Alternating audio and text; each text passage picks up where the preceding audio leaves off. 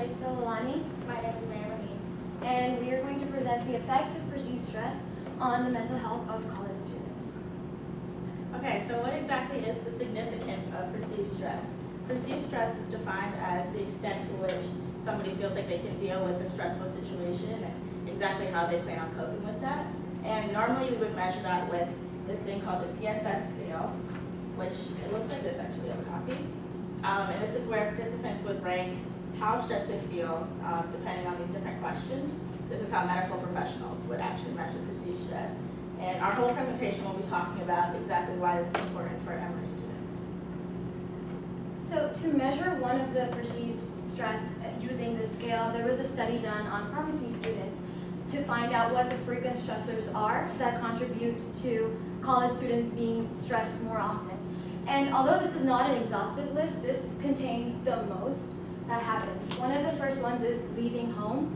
And this is critical because when you're leaving home, you're coming into a new surrounding, everything is changing. Also, balancing your extracurricular activities with your academic grade point average is also really important, particularly because sometimes even to remain in the extracurricular activities, you need to meet a certain grade point average. So this can lead to it being really stressful.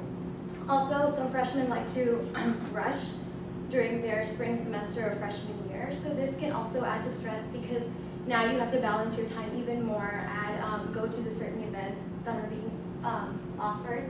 Also, financial troubles. This is really important because not everyone is guaranteed the same amount of financial aid every year. And so this can be hard because you don't know if you're going to be able to afford the same tuition at the same school again. Also, choosing a career. Most students come into Emory thinking they want to do something like, let's say, pre-med, but then when they are explored to other options, they decide that they want to switch their majors. And this can be stressful because you've already taken certain classes in a certain area, and now you're switching back. So these are all the stressors that we have. Okay, so we actually did our own survey. Let's get a little graph for you guys of freshmen here at Emory. We actually had 8 participants who were in the survey, and we asked them 2 questions. The first was, how overwhelmed do you feel on a scale of 1 to 10? And we also asked how many times a week do you feel stressed?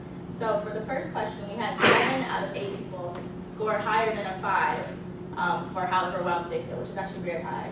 And for the second one, we had 6 out of 8 report feeling stressed 4 or more times a week, which is also a very large number. Also, I want to tell you guys that most of these participants were female, and we'll talk about what that means later on. So, this is a survey that was done. It's called the Canadian Community Health Survey, done in 2008. And they had 2 variables in the survey. One was age, and the other was gender. As you can see, the blue is male, the red is female. And they were asking, how stressed do you feel?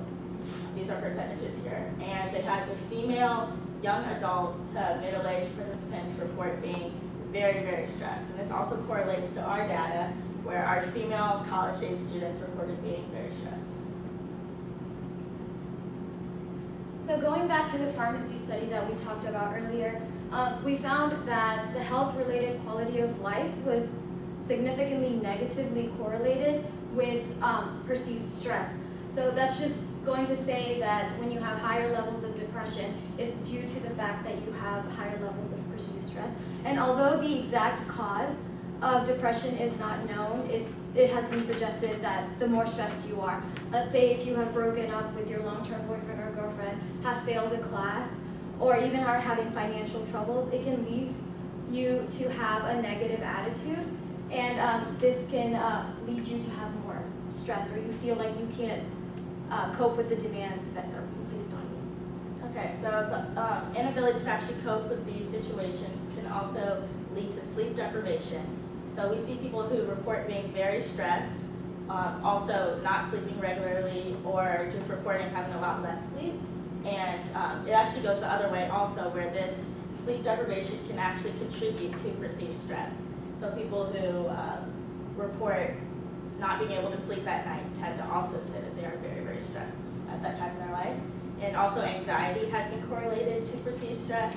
Anxiety is more of like the physical attributes that you would see because of perceived stress. So this would be fidgeting or just like an overall uneasy feeling that you have. And that's definitely correlated to being very stressed.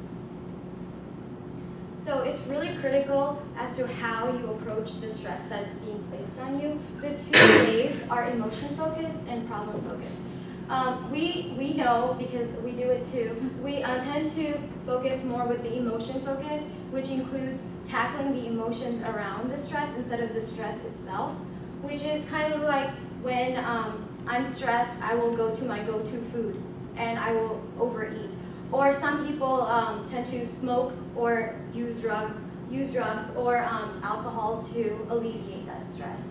That's why it's more rational to use the problem-focused approach, which tackles the stress at the very source and not based on the emotions that are surrounding it. Okay, so ways to actually combat perceived stress. We actually found a lot of great resources here at Emory, and one of them, this is kind of cheesy, but creating a support circle. That just means engaging in more social activity as opposed to isolating yourself when you feel stressed. Also, one of the ways you can do that would be joining some type of sports team. We have intramural teams, club sports, as well as varsity sports here. And exercise has also been known to contribute to less stress in individuals. So this also helps with time management, where when you have like a scheduled exercise routine, it kind of helps you plan out the rest of your day and you feel less stressed because of that. Meditation is also a great technique for relieving perceived stress. I know I'm going to be an essay next year, and we plan on having meditation programs for our freshmen in the dorm. So that's definitely an option. We also have yoga classes here at Emory and the Woodpeck. And the Counseling Center is a great resource for students.